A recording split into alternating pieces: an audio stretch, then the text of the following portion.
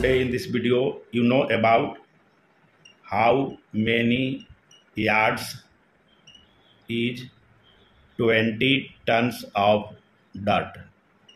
It means you have to convert 20 tons of dirt into cubic yard, and you know that dirt is soil material composed of organic matter, water and different types of mineral like clay, silt and sand, and this one is used for landscaping project.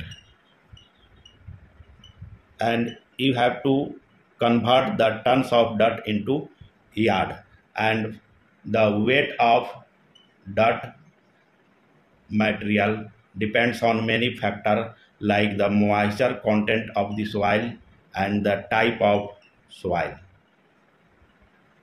But for a standard practice, the weight of 1 yard of dirt is about 2500 pounds, and the weight of 1 ton of dirt is about 2000 pounds.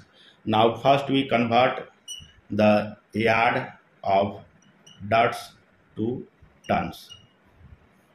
Then 1 yard is equal as, just you divide this one, 2500 divided by 2000, and this one come about 1.25 tons. And remember this conversion, 1 yard of dirt is equal as 1.25 tons, and this conversion yard of dirt to tons helps in your calculation. Then you find out to tons to yard, tons of dirt to yards. It means 1 ton is equal to this one, 2000 divided by 2500. This will come about 0.8 yards. It means 1 ton of dirt is equal as 0.8 yards. Remember this conversion formula which helps in your calculation, and you have to figure to convert the 20 tons of dirt into yard. That's why 20 tons of dirt to cubic yard. How many yard?